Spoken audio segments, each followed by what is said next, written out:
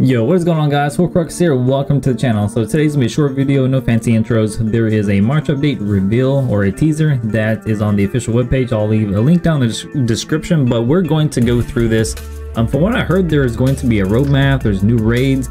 Now there is a hint of a new class. I'm not sure if that's actually mentioned in this post, but I'm sure it will be revealed in the roadmap. So let's go ahead and trudge through this update. Heroes of Arcadia, while we launched a few short weeks ago, fans of Lost Ark know that there is a wealth of content present in the Korea version that has yet to make its way to the western shores of Arcadia.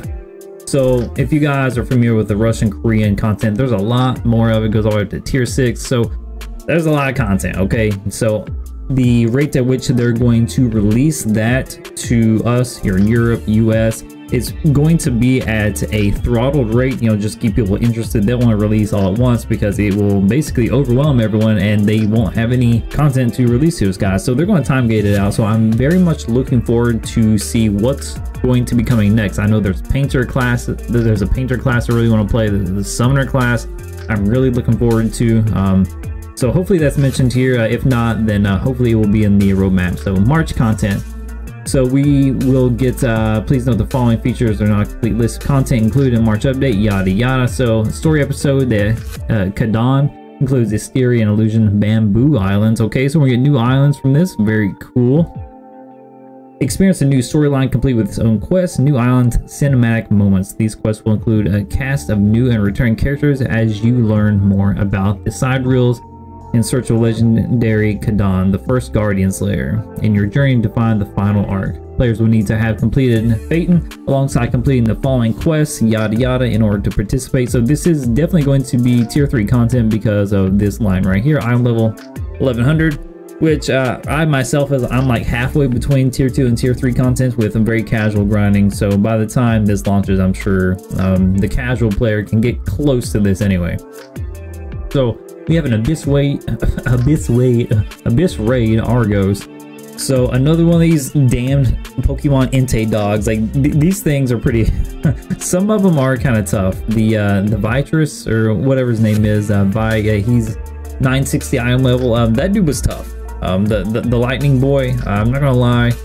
I was only able to beat him once I had like 1150 or excuse me 1050 iron level, because running that with pug groups is it's rough. So. Alright, let's get into it. Encounter an entirely new in-game activity, Abyss Raids. Similar to the Guardian Raids, players will need to work together to defeat a Guardian before the time expires. With a limited number of revives available to a party, so nothing's changed there. Abyss Raids will pit 8 players against a Guardian. But these are bigger, badder, much more difficult than your average Guardian. So this kind of goes back to Amazon nerfing all the raids. Not a big fan of that. I do appreciate a good challenge, but again, the real content really isn't until you hit tier 3 content. So I kind of understand why they nerfed the tier 1, tier 2 raids, just so people can get to that point more easily.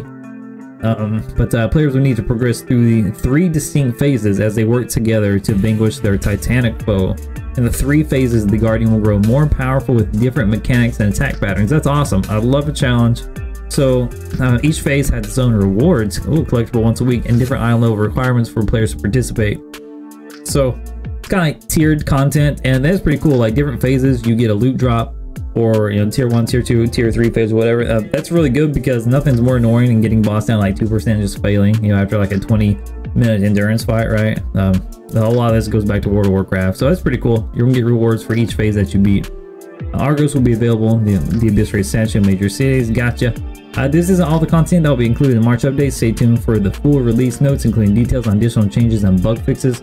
We'll share more, including the date and planned downtime closer to when the update is ready. Make sure you're following us on social media, yada yada. So there really isn't a mention of a class. I do predict that there's going to be a class at the tail end of March, or maybe going into April, because quite frankly, I mean, there are a lot of classes, but I feel that it's important to kind of keep the ball rolling. I know in Korea there's like 4 or 5 other classes that they can just roll out at any time. So I'm sure when the game starts to die off, get a little bit dead, that they will definitely release a new class. But yeah, so this has been the news, trying to keep the video nice and short and sweet. Let me know what you guys think down in the comments of what the roadmap is going to be like. I'm really looking forward to that.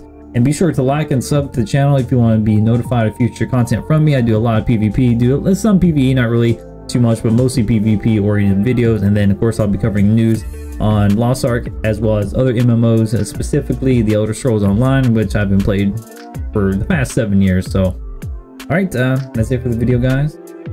Have a great night. Peace.